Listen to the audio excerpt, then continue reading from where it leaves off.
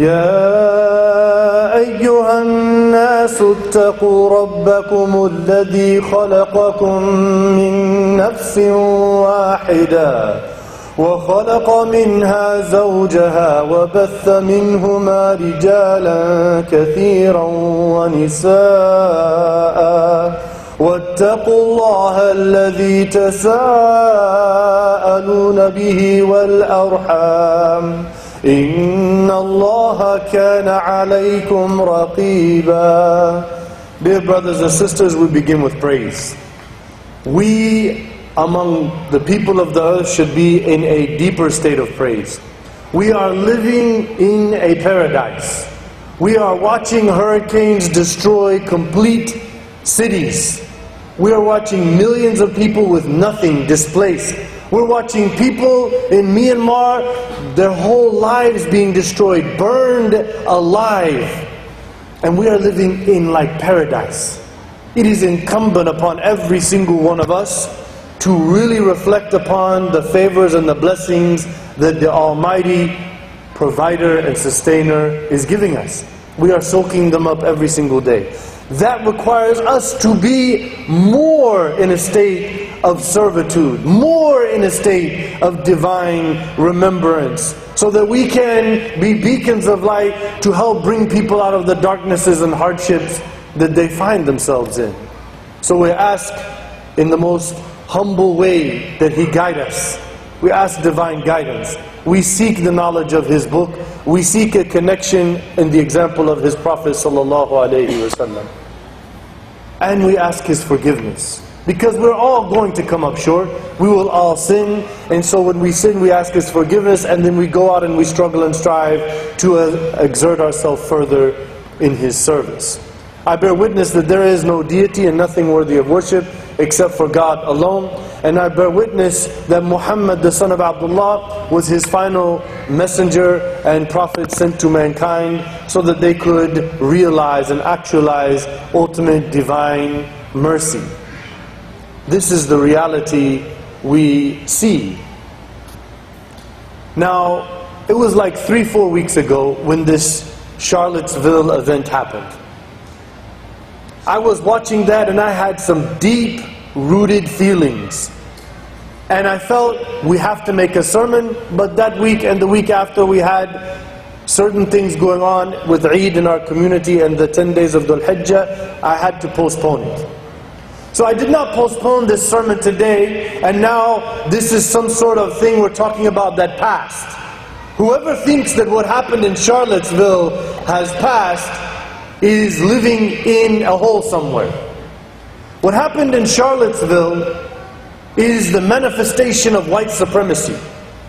Something that we've been seeing for a large part of recent world history in a very, very disastrous, harmful way. You see, the people of Charlottesville came together and said, we should not have statues celebrating and commemorating people who were part of the Confederate Army. Because those people fought to maintain oppression as an economic surplus in slavery. Those people were fighting to keep people who had been ripped from their homelands, stripped of their identities, and made into subhuman animals by their actions. They wanted to maintain that. And so these people from all over the country, actually, from different white supremacist movements, from the KKK, the alt-right, the Nazis, they all got together and they formulated a response. So they got these tiki torches and they went, in hundreds of them, some said thousands, and they all went there to go appreciate and commemorate and to threaten anyone who would take away what they say is the heritage of their country in the Confederate statue that is celebrating people who fought and murdered to maintain slavery when this country was trying to move past that by following some of the lofty ideals in this country.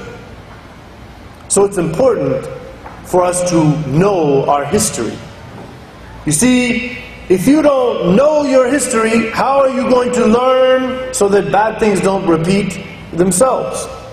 The late great Marcus Garvey, he said, a people without knowledge of their history, their origin and their culture are like a people that are like a tree without roots. Most of us here, I'm looking at you, are either Americans or parents of Americans. And this is very important to look at because it is essential that we understand American history if we're going to live in America. Because we are now becoming part of and writing American history by virtue of the reality of us living here. We must specifically know the American Muslim history and appreciate that. This is so that we may build and develop a successful, good Muslim American future. This is what we're doing here. The Islamic understanding of humanity is as the verse that we read in the introduction to the sermon. All people, all mankind, you should be mindful of your Lord who created you all from a male and a female. You are all a human family. And so the Prophet ﷺ emphasized this because the people to whom he was sent were very tribal. Even though they looked the same and spoke a similar language, they had some very strong tribal differences that were very harsh and were very definitive.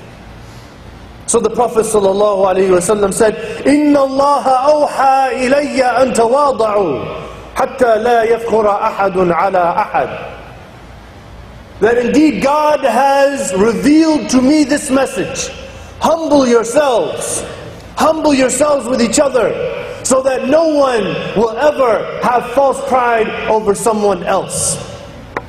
The Prophet ﷺ so eloquently said, الْأَرْوَاحُ جُنُودٌ مُجَنَّدَةٌ فَمَا تَعَارَفَ مِنْهَا ائْتَلَفَ وَمَا تَنَاكَرَ مِنْهَا اخْتَلَفَ. He said, the souls are coming from one source, and they will gather and come together in certain ways. And so whichever of these souls come into life and they get to know each other and they build a connection, they will have an affectionate bond where they will take care of each other. And then he said, and those souls that turn their backs on each other, you will see them in conflict. You will see them in difference because they're ignorant of each other. And so it's an interesting point when you study the concept of urf. The Arabic language, the Quran says, وَأْمُرْ بِالْعُرْفِ. Allah said, وَأْمُرْ بِالْعُرْفِ, because it's the root of ma'ruf. Al-urf is the culture and the customs of a people. Ta'aruf, when the Quran said, لِتَعَارَفُوا, He created you different, so that, for the purpose of you getting to know each other, so that you can learn from each other. Ta'aruf is to say, look, here's my background, here's my human experience, here's what I've learned. And then this one can say, here's what I've learned, and that adds to the value of that. And then the human reality grows in its connectivity of appreciating its diversity. This is what the hadith is telling us. And so, ma'ruf, according to Imam al-Asfahani, one of the great scholars, he said, مَسْتَحْسَنُهُ شَرْعًا وَعَقْلًا وَعُرْفًا. Ma'ruf, what many of you have seen translated as good, literally means that which is known. Meaning, that which has come to be known as good and acceptable and something that we should all appreciate. So the scholar said, it's first and foremost found in the scripture, in the revelation. We will definitively know from divine truth what is good through the Quran and the Sunnah of the Prophet ﷺ. But the scholars added to that when people, as a collective, Muslim or non-Muslim, when they deem something as good, and that is not conflicting with the Quran or the Sunnah, meaning the Quran and the Sunnah have not said that's bad, then it becomes something in our religion sacred. It becomes ma'ruf. We should appreciate it. And that is why as Muslims, when we move anywhere, we should not be separatists. We should not be exclusivists. We should be integrated people who are known and appreciated for what we have, and we learn from our neighbors what they have learned. We feel their pain, we appreciate their values, and if we differ with respect. This is the Islamic teaching of dealing with people. You see, brothers and sisters, the Muslim community living in America is way behind in learning to appreciate the importance and the priority of establishing an American Muslim identity. See, this is what will make us strong. This is what will give us a firm cultural, historical root in this society, so that we and our children and their children's children can thrive. This is a Quranic directive, brothers and sisters. It is no secret why Allah said about the Prophet, Rasulam minhum. What do you mean minhum? The Prophet ﷺ is a messenger from among his people. وَإِلَىٰ عَادٍ أَخَاهُمْ هُودًا. To Ad, their brother. قَالَ يَا قَوْمِي, O my people, اعْبُدُوا اللَّهَ مَا لَكُم مِّنْ إِلَٰهٍ غَيْرِهِ. Worship God alone. You have no other God beside Him. So what the prophets were told and what they were from their people, and that was very important for the success of their mission. Can you imagine if the Prophet ﷺ was a Jew and he was sent to go among the Arabs and be their prophet and their leader? How would that have been received? That is not divine wisdom. So would it make sense when it says you in the Quran after the death of the Prophet ﷺ, and even in his life? What was that referring to? Anyone reading this book and believing in it. You go tell them, قُلْ هُوَ اللَّهُ أَحَدٌ. He is God and there is only one and none other. So this is the directive. So what is it telling us to do? It's saying you must become part of this country, America, so that people will know you, you know them, you can appreciate them, they can appreciate you, you can feel their pain, and then they will feel your pain. But when you stay exclusivist or separatist, where it's us, we have our little place, alhamdulillah, this place said here, you can come, educational opportunities, you can get wealth, you can build your mosques and practice and preach your religion. So we're just going to stay house, mosque, halal restaurant, home. We're going to stay in there. Why? Lest we be misguided by these non-Muslims. Do you believe in that statement, or are you shaky in your faith in that statement? Rather, what we saw from the Prophet Muhammad ﷺ and the prophets before, they were in society, people knew them, they knew where they came from, he understood them. Can you imagine how it would have been if the Prophet entered someone's house and did not know the customs of how they interacted? How would it be that he could get to their heart and let them see the beauty of what he has to offer? It would be very strange. And that is where we have to see where we stand. So Rasulam minhum, we are messengers from among the people where we live. Our identity, obviously, Shaitan's going to whisper to you, or somebody's going to hear this and go off, and Shaitan's going to fool them. This guy is going to try to tell you to lose your culture. He's telling you to become Americanized. No. This guy is telling you exactly what the Quran and Sunnah has told you to do. And that is, first and foremost, you root yourself in the revelation that came from the miraculous prophethood.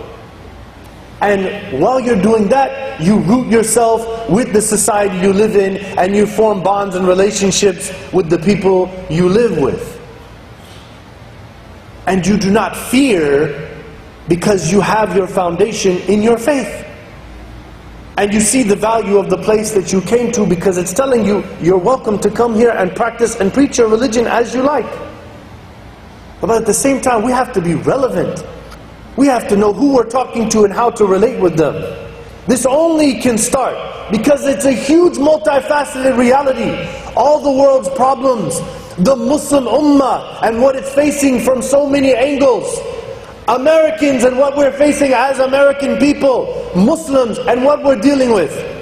It has to start with getting to know the experience of the African American Muslim community.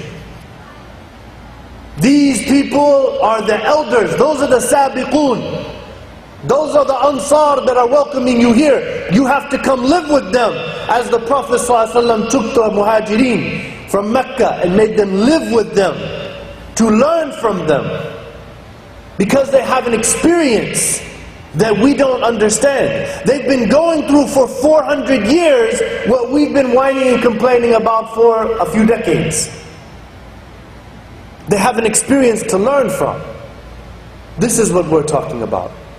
One brother, whenever I made this point to him, he said, I went to one of their mosques and it seems like they don't understand Islam very well. Number one, the Prophet said, أوحى إلي أن تواضعوا حتى لا يفخر أحد على أحد. Humble yourselves. Don't thrust yourself in people's reality with pride and separate yourself because you think you're better than them.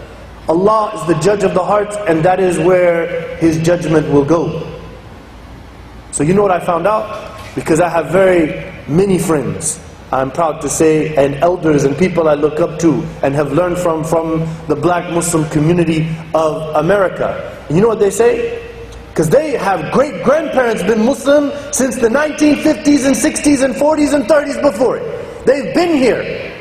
They are the original Muslims of this country. And you know what they say? When these immigrants started to come, they didn't want to come to our mosque.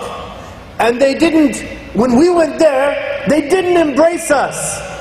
We felt like we were treated differently. This very khutbah, if my skin was black, would be taken differently. We have a sickness and disease in our own community that is in complete conflict with so many scriptures and the core of this religion in our community. So you say, how come they didn't become scholars and grow and all of that? Well, because they weren't welcomed into the mainstream. When they said, we're from the mainstream, and they've been saying that since the 50s. Al-Hajj Malik Shabazz made that move in the 60s, but others before him started to see what he saw. He was just one of the greatest leaders in the history of the Muslim Ummah. Al-Hajj Malik Shabazz, one of the greatest leaders in the history of the Islamic world. By his humble reassessment and self-accountability, he brought in hundreds of thousands of people into the religion of Islam. And then after him, the one that inspired him, but he wasn't strong yet with the audacity to say to his father that I know that you are not a prophet. Warith Muhammad, may God have mercy on his soul as well. He came and he brought so many people into Islam. And then we have the great Muhammad Ali. If you don't know who Muhammad Ali is, I don't know where you've been. But if you look at the videos of Muhammad Ali, you look at the stands he took against the United States government, ready and willing to strip himself of everything. And he did for many years. Because Islam says we do not join an unjust war in Vietnam. He did it all over the news. And then people would talk to him on the media and he would start translating ayahs from the Quran in interviews in political context because he was proud for who he was. These are great leaders in world history that we have to learn from their experience. It is crucial for our kids to come to know who is Imam Siraj Wahhaj. If you look at his history, it is something that will be written as very large in the history of the Muslim Ummah. People like scholars like Imam Zaid Shakir, Abdullah Hakim Quick, Sherman Jackson. These are great leaders living in our presence today with amazing work in the intellectual sphere, in leading communities. Our kids have to look up to them and say, wow, I know them. But most importantly, we have to learn from our brothers and sisters who have been here from the black community in America. 20 to 30% of the slaves who were taken from Africa were Muslim. If you have been to or you would like to go to DC, I'm telling you to go there and visit the American Islamic Heritage Museum. A good friend of mine I met from Hajj, and we did ta'aruf, and we became very close friends and beloved brothers in faith. He has opened a building as big as this, and he has collected from all over America all kinds of artifacts and writings of the American Muslim history. There is plain evidence you will see with your eyes that is scientific fact and real. You're watching it, that there were Muslims here before Christopher Columbus. This is an amazing fact. We should learn our history, because this is how we will grow as a people. We are a people deeply rooted in justice. The most definitive verse of the Holy Quran about divine law, Inna Allah ya'muru bil adl. Indeed, God commands to justice. Our scholars have all agreed that this is the fundamental point of Islamic law. So the Quran tells us those who are unjust are not guided, and God does not like them. But injustice is perpetuated mostly by bystanders. People who are not performing the injustice, but they're not saying or doing anything about it. These are the biggest perpetrators because they have the power to stop it. There are not enough bullets, rubber, or tear gas cans if all the people got together, woke up, jumped out of their hamster wheel and said, we will not stand for this type of oppression. When people's lives, innocent people, when people who have done nothing wrong are being oppressed and abused, we will stand up for them. Our hearts are ripped apart as we watch the ethnic cleansing, villages and people being burned alive in the Rohingya community of Myanmar. The mass exoduses and people washing up on the...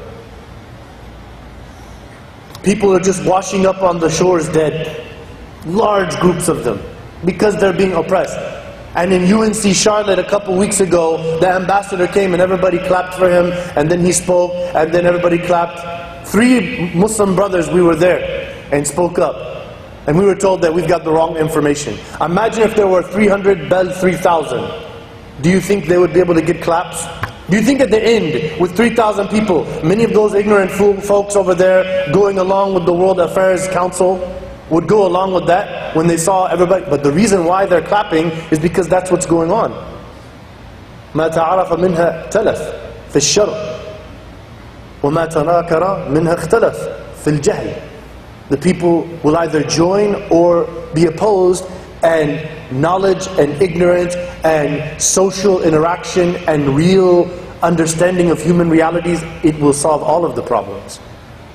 But we're plugged into a system that is keeping us busy, keeping us distracted. So brothers and sisters, we are now finding ourselves where it's important for us to see as Americans, how do we address this? I have spoken with many Muslims who are serious believers. They believe in the Quran. They pray 5 times a day. They're in the political arena. They're attorneys. They've studied American law. They've been here for a long time. You know what they're all in agreement about? You cannot, and you are not fair to ask anyone in this country to worry about what's happening in Palestine or Syria or Myanmar or Kashmir unless and until you own your reality as a respected, revered, contributing entity in this country.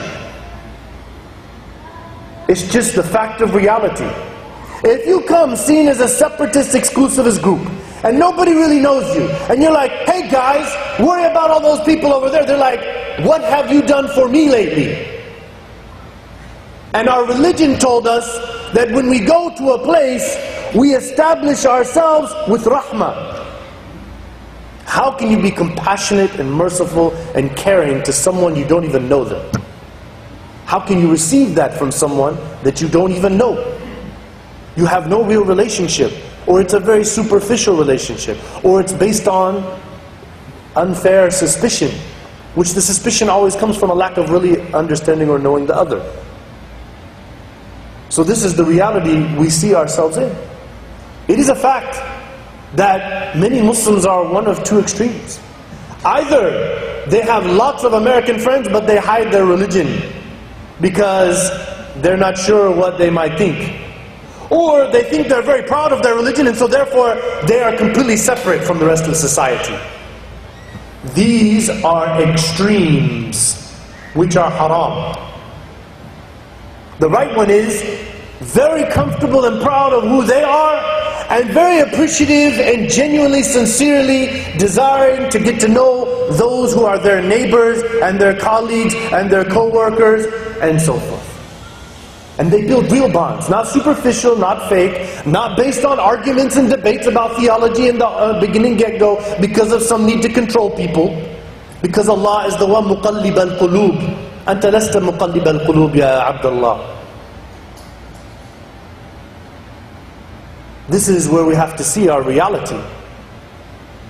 So it is so important that we get to know the black American experience. And we can build a connection very strongly with the black Muslim American experience because they know us very well and there's already a door open and we should have already had, there should have never been a door closed in the first place. And so it's very important for us to stand up for justice. We should know other people's reality, feel their pain, and stand up for them and defend their rights. So 400 years the black community has been oppressed, abused, and humiliated in this country. 150 years now we find ourselves after they made a 13th Amendment of the Constitution abolishing slavery. Yet there is still segregation, oppression, slavery systemically built into society. Segregated parts of society, the school system. If you are black and you get pulled over, you are treated very different than if you are white. When you are arrested, the white that did this crime and the black that did the very same crime get a different sentence. This is not my opinion, this is not liberals and conservatives, these are statistical facts you can find if you study it. And if you get to know black people, they will tell you they've lived it. If you don't know about it, you're coming up short as a Muslim who was commanded, إِنَّ اللَّهَ يَأْمُرُ بِالْعَدْلِ. He commands to justice. It's no secret why the Quran in Surah Al-Balad, the chapter about building an ideal city, ideal state, ثُمَّ مِنَ الَّذِينَ آمَنُوا وَتَوَاصَوْا بِالصَّبْرِ وَتَوَاصَوْا بِالْمَرْحَمَةِ أُولَٰئِكَ أَصْحَابُ الْمَيْمَنَةِ. And then you will see from the believers that they interact with each other, helping people in patience, dealing with their calamities and hardships, lifting them up, being merciful, compassionate, understanding and feeling their pain and alleviating it by their words and deeds. Those are the people on the right path. تعاونوا على البر والتقوى ولا تعاونوا على الإثم والعدوان. You must interact with each other on righteousness and mindful good morals, not on sin and transgression. One way to interact or to support sin and transgression is to not say or do anything about it when you know it exists. There's a beautiful hadith of the Prophet ﷺ that sums up our sermon today. Al-mu'minu ya'laf wa yu'laf wa la khayru fi man la ya'laf wa yu'laf wa khayruhum anfa'uhum lin-nas. The Prophet ﷺ said, the believer is sociable, genuine, concerned about others, coming to people with a smile, getting to know them, understanding how they are and what they enjoy. And they build these good social bonds with people they interact with. And then people like being around them and want to be in their presence as a result. And there is no good in someone who's a separatist, according to the hadith of the Prophet ﷺ. Based upon false weakness of faith, false ideas of preserving our identity, you are actually going against your identity. You just have weak faith in that you're scared you're going to lose it because you don't really have it yet. We have to embrace this religion as it came. The Prophet ﷺ concluded his statement, the best of all people are those who are beneficial. He said, خَيْرُهُمْ أَنْفَعُهُمْ لِلْمُؤْمِنِينَ. No, he didn't say that. That's an attitude of some Muslims, and they're wrong. Because the Prophet ﷺ said, the best of them are those that are most beneficial to the people. All the people. People should be benefiting from us. We are successful in this country when people appreciate us for who we are because they know us and we know them. We can appreciate them, they can appreciate us. And if we have differences, which is the normal human reality, we are respectful in our differences. أقول قولي هذا واستغفر الله لي ولكم فاستغفروه فإنه هو الغفور الرحيم.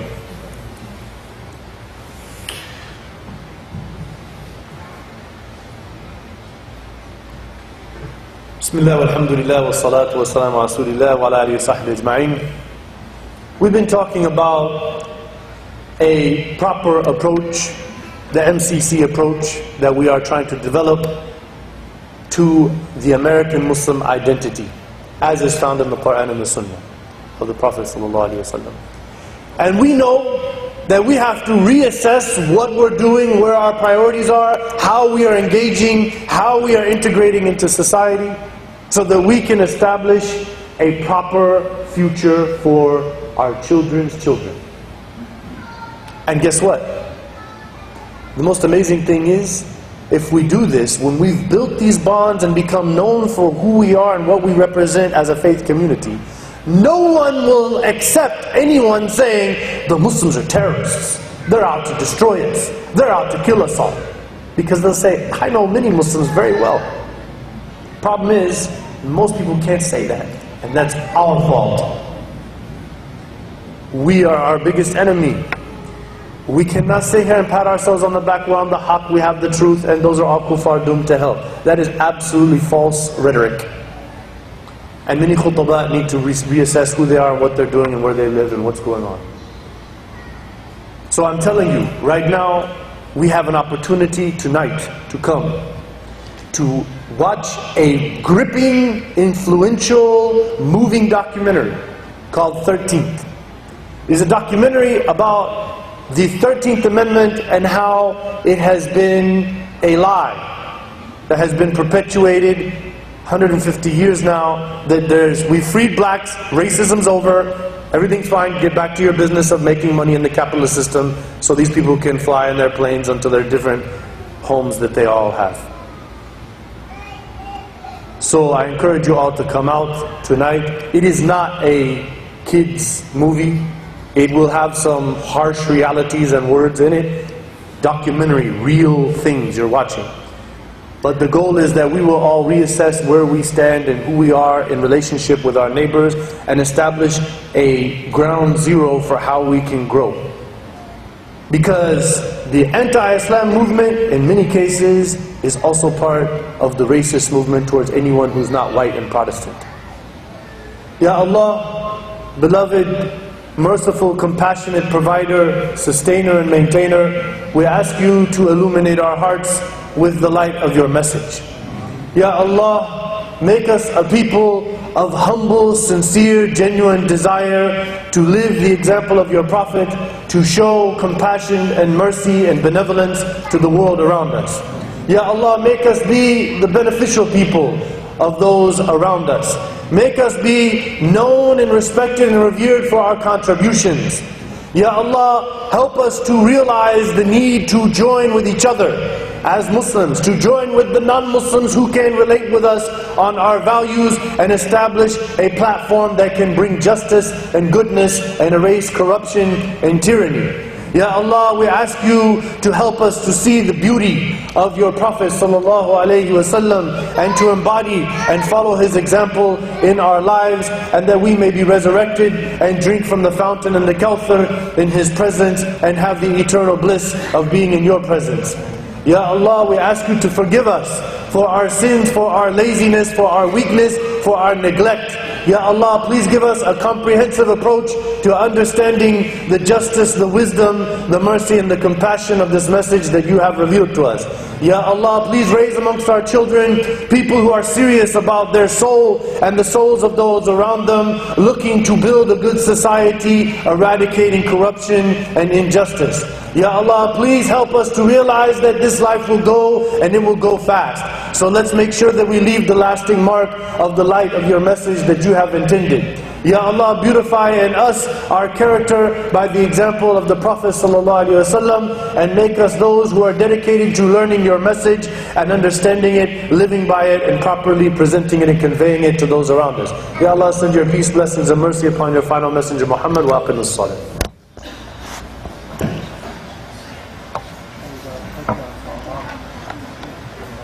Yeah, look at it.